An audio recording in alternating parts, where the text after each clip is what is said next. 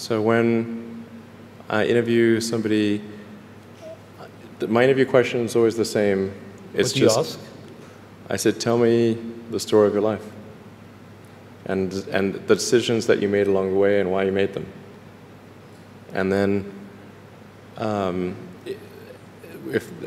also tell me about some of the most difficult problems you worked on and how you solved them. And that question, I think, is very important, because the people that really solved the problem, they know exactly how they solved it. They know the little details. And the people that pretended to solve the problem, they can maybe go one level and then they get stuck.